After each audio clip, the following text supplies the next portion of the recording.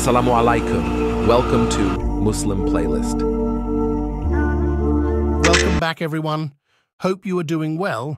Today we're going to discuss about tips and advice approaching women for marriage. Before you approach a sister for marriage or for the chance of getting to know her, you need to look at yourself first. Do you have your own life locked in the sense you're healthy, in a routine and not slacking off? Are you in a position in which marriage will cause less fitna, trouble in your life in comparison to it causing more? Do you have understanding of the fiqh of marriage? Do you have a strong foundation in knowledge? Think about these matters. Don't involve yourself or entertain an idea in your imagination when you can't stick through. If the answer is no to any of the questions, then leave her alone until you're established enough to go ahead. Life isn't a Disney movie. Istikhara, highly recommended and suggested.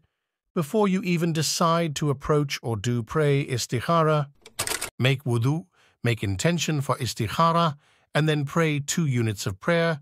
Then you make this dua after prayer.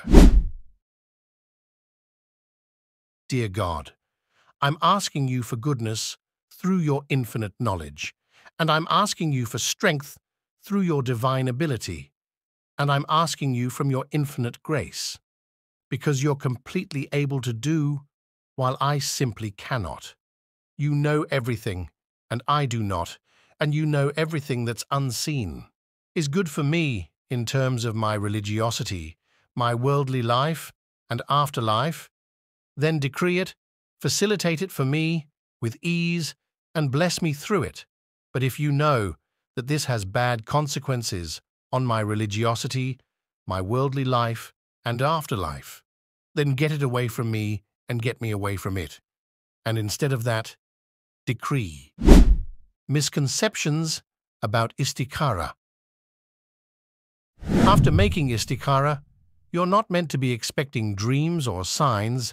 This makes people fall into superstition, and people tend to ignore the negative and look for the good due to emotions. Instead, the answer would be in the dua itself, because you're asking Allah to make it easier for you to have success in this endeavor.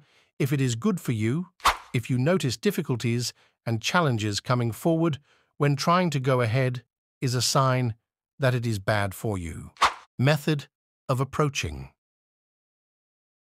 It is impermissibly for you to be speaking to her alone and without supervision of a mahram.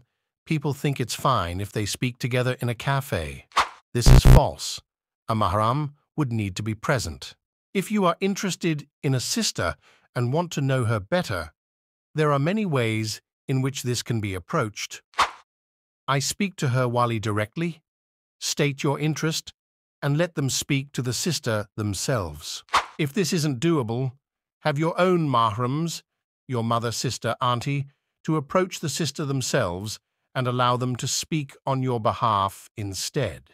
If this isn't even possible, then you can approach the sister and keep it short by stating your interest and asking for the wali's contact. You do not ever divert the topic by asking for anything else, nor do you compliment at all. But I should lay out some foundations first, before people act carelessly. If you don't have a means of contacting them, but you know they have a friend who you can contact, this is where you should have your mahrams, mother, sister, aunt, speak to them. If this isn't possible, then yes, you can ask her friend, but under the same conditions as last time. If it's possible to speak through text, this is more ideal rather than speaking to them in person in order to avoid fitna. This applies if you're approaching the sister you're interested in due to the first 2 ways not being possible. If you're speaking to her alone, then cut it off because it's impermissible. How can a man claim to have gira but then speak to another man's daughter?